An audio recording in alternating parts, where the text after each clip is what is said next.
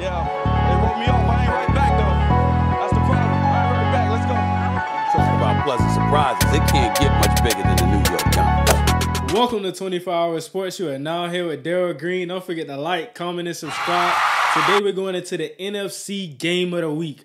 This is the Game of the Week because these two teams are surprises. A lot of people did not expect these two teams to be performing the way they are so far during the year right now. And we got the New York Giants versus the Seattle Seahawks. This is the ground game. This may be an old school ground and pound dogfight football game. That is what we're getting ready for. The reason I say that, both of these teams, when we look at their offenses, in a way, we're looking in the mirror. They're so similar yet so different. They run the ball, both offenses. These are two top 10 rushing offenses. The difference is GENO Smith has been playing out of his mind. He's leading the NFL in completion percentage. He's playing very efficient from the pocket, and that's the difference. The Giants passing game, Daniel Jones, he's done enough, but they haven't been mind-blowing. They haven't been mind-blowing like we've seen GENO Smith doing some great things from the pocket. And you know how we do it on this channel. We're going to break it down. We're going to be objective. Coming into this game, the Seahawks are 3-point betting favorites. I don't know how the Seahawks are favorites, but I'm going to be objective. I'm going to break down the film. I'm going to let everybody see it. And then at the end of the video, we're going to give it a review. But let's roll the tape. Okay, so going into this game, I believe this is really a battle of the running backs. This is the number 2 rushing offense with the Giants versus the number 10 rushing offense with the Seahawks. But it's deeper than that. These are two of the best running backs in the game. Kenneth Walker is only a rookie, but once you see this film, you won't be able to tell the difference. So right here, this is the first play. We're going to get the guard and the tackle both pulling. We're getting blockers out in front, and we're letting Kenneth Walker make magic happen. We're going to pass you the ball, but you got to go get the bucket. So that's what we're seeing right here. We got the pulling guards. Now we see Kenneth Walker right here. Khalil Mack. This is not something you expect from an experienced edge rusher, but he gives up the outside. You always have to leave that outside shoulder open. He got hooked up by the guard, and now he can't be able to make a play on this play. But Kenneth Walker does a great job. He's riding behind his blockers. Then boom, as soon as he sees there's nothing there, he cuts outside. Now he's going. And we're going to see the Giants struggle with this kind of action. Right here, we're going to get the tackle and the tight end pulling. It's not a guard tackle pull. It's the tackle and the tight end pulling.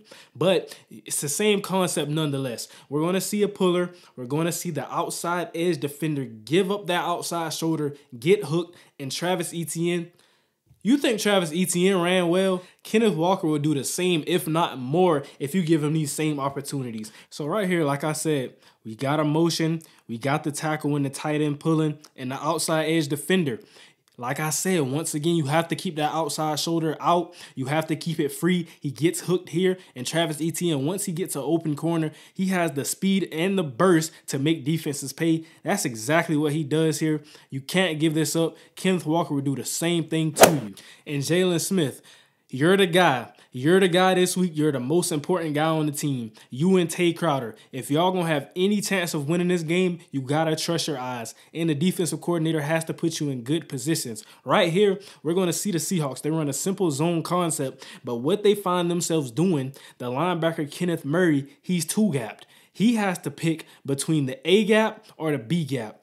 And that's a tough position to be in. You're playing the B gap in front of you, and you also have to play the opposite A gap because they're both open. We're going to see as the play runs here. Opposite A gap and the B gap's open. I'm the linebacker. What do? I need a linebacker beside me to play that cutback alley, but he's not there. He's not there. He gets caught up on a block. Now I'm stuck half in the 2 gap. That slows down my read. That slows down my step. I can't make the play. And Kenneth Walker, what does he do? Score. And the oldest cliche in the book, everybody already knows, what is a quarterback's best friend? A run game. Why? Because you can do play action, because you can do RPO. This is what Philly has been so good at and why their offense is being special right now. But we're also seeing the Giants doing some of this same thing.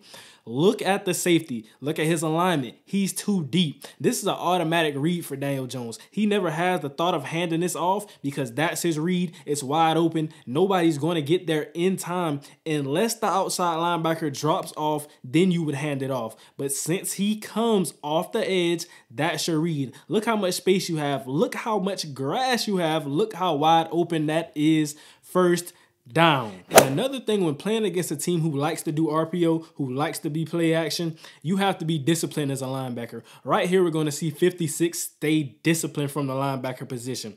He has the motion. He steps over, but he's not getting out of his responsibility. He's reading that. Soon as he sees that guard pulling, he's coming up, he's filling that gap, and he makes a great tackle. That's how you stay disciplined. You don't fall for the eye candy, and that's going to be very important for both the Giants and Seahawks linebackers this week. And to be honest with you, I'm not putting too much stock into the rush defense that the Seahawks had against the Chargers, because that is the 26th rushing offense. So we know what that is. Justin Herbert, he throws a lot of passes, but I think a lot of people don't actually realize the Seahawks are the 10th ranked team in sacks. This is a top 10 sacks team, so they're going to get after Daniel Jones. Yeah, that team has been converting third down a lot lately, but it's going to be really put to the test this week. So right here, we see him. We see him on defense against Justin Herbert. We see the edge rusher, Daryl Taylor. Look at him come off the edge, and what does he do? He beats this guy. He gets a turnover,